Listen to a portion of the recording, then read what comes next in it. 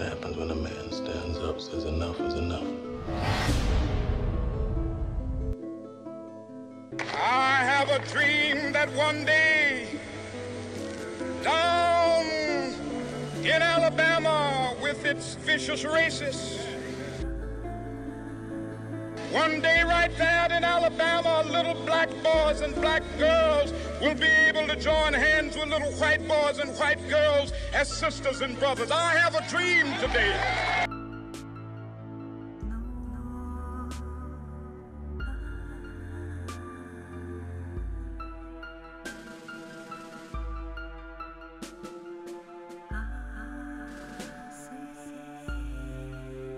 Martin Luther King was not interested in ideas for the sake of ideas.